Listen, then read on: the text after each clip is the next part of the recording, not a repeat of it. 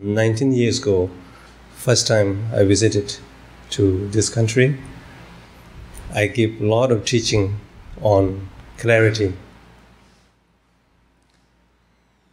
Far East, we miss clarity, so I thought, in this country also miss clarity. So I give 3 or 4 years constantly on clarity.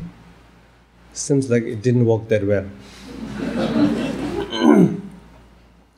So I further investigated on that.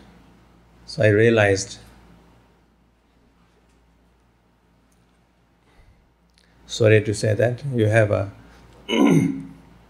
emotional unbalance. Very highly sophisticated cognitive clarity, but in deep down, screw up around emotion, and you miss love. So I thought, how to approach this? It took a few years to develop some kind of new curriculum, strategies.